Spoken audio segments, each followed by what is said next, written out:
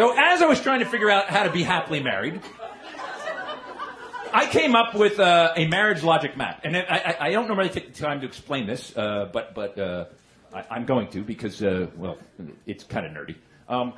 But when you design computers, that's what I used to do. They use logic, which is called the computer logic. And there's AND gates and OR gates. And basically, there's two inputs to a gate. There's A and B. And if an AND gate says if both inputs are true, A is true and B is true, then the output is true. And if either one is false, the output is false. A has to be true and B has to be true. An OR gate says if either one is true, the output's true. And only when both inputs are false is the output false. Not anything funny in there.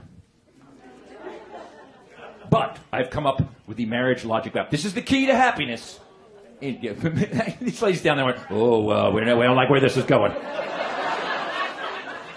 This, I'm going to preface this by saying, well, I'll get to it. But I started at the most obvious thing. There's two inputs, Dawn and Laura's, my wife Laura. Okay, if I'm wrong and Laura's right, this is a really easy one. Laura's right. That's simple. Thank you very much. That one seemed obvious to me. Believe it or not, from here, it gets complicated. Okay, if we're both right, it doesn't matter. Laura's right. Thank you very much. That's the key. I would rather be happy than be right. That's what I'm thinking. If I'm right and Laura's wrong, doesn't matter. Laura's still right.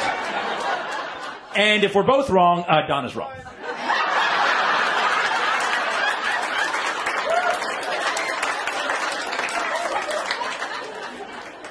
If you're a single guy, take out your phone and take a photo of this. You're going to need to know it someday. I'd rather be happy than be right. That's what I want.